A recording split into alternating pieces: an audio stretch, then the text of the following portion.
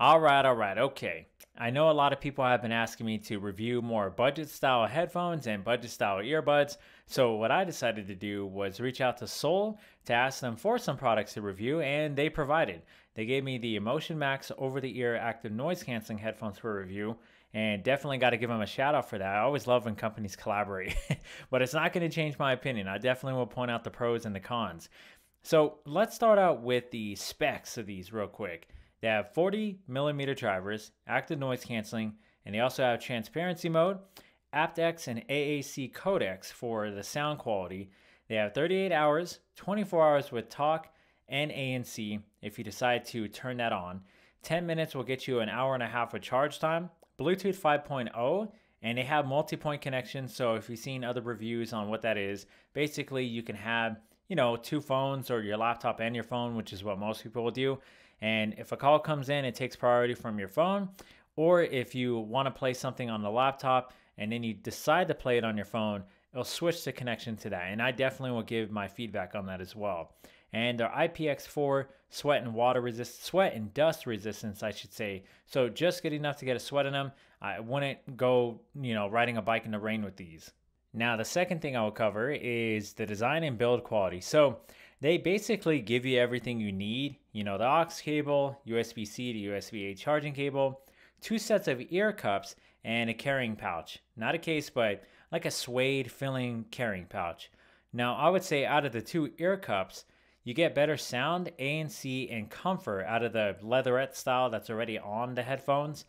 With that mesh style AirPods Max kind of feel ear cups that they give, I would say only use those if you plan to get these headphones dirty and like really work out on them a lot, because the sound quality and ANC is diminished like 20 to 25%, I would say. I don't have an accurate measurement, of course, but just in my experience, I always had a way better comforting experience in sound quality and ANC experience overall with the ear cups that already come with them. And I would say I probably had them on for like 3 or 4 hours before even getting sweaty or feeling ear fatigue. So out of the design overall, even with the buttons and the controls and how it feels, how it stretches out to kind of push it to a breaking point, the best design feature is really the comfort.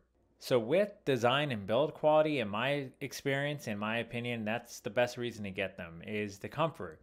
Now let's get into the sound quality.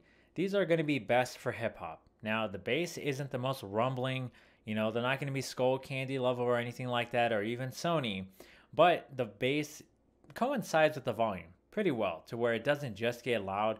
You actually feel more bass as the volume increases. And some headphones on the cheaper category level don't do that. They just get louder and you're thinking there's more bass.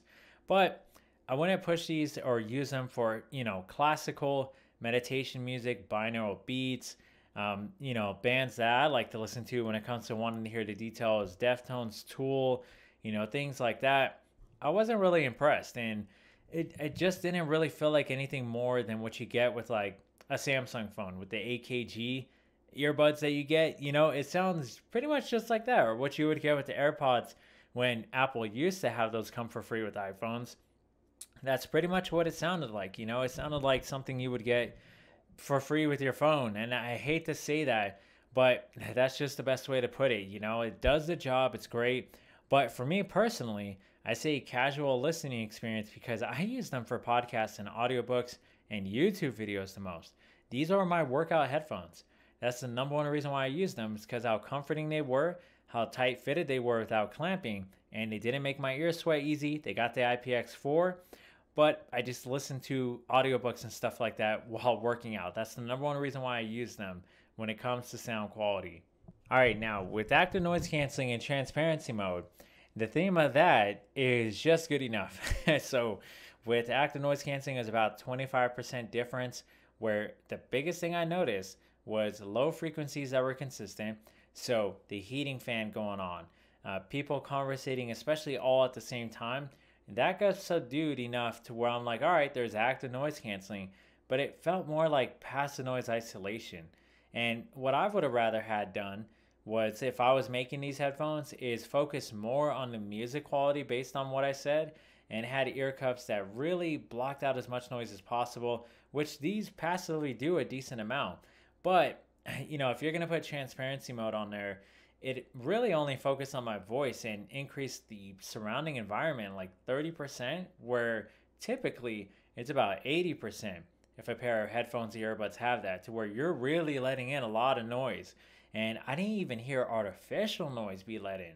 You know what I'm saying? So for me, it's just getting out to where it's like, okay, they added it, but for me personally, I would have rather did away with it and then focus on the music quality, because with the comfort, I would have been able to listen to watch a movie, listen to music, podcasts, audiobooks for a very long time in peace, really. All right, now we're doing a microphone test in my quiet office. Test one, two, three.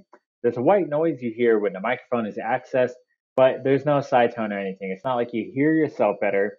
And what I'm going to do is play some ambient noise. It's about 80 to 90 decibels. All right, this is what it sounds like if you were in a coffee shop during a morning rush. And test one, two, three. Hopefully, it's good enough. Now let's bring up a few other things worth mentioning. So multi-point connectivity. They did a really great job with that. When it comes to the connectivity in general, I didn't notice any latency distance-wise going from my office to the backyard, which is, I live in about an 1100 square foot house. So going to the other side, stay connected until I pretty much reached the kitchen right by the door before I noticed a little lag and latency.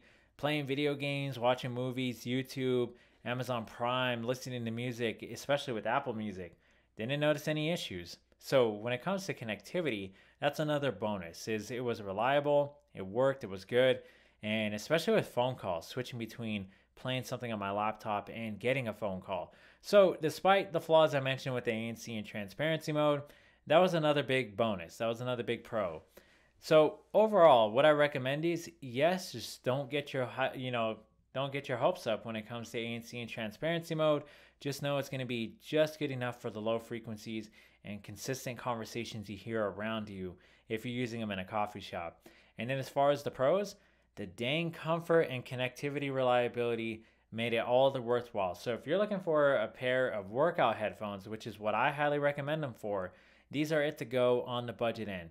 That's what I probably would use them for, especially if you think about the gym. You have a lot of people in there, a lot of fans, a lot of machines running. I think it's going to do best in a gym environment. That's who I recommend these for. So thanks so much for watching this review. I hope it was helpful. Let me know if you have any questions down below in the comments, and I'll see y'all on the next one.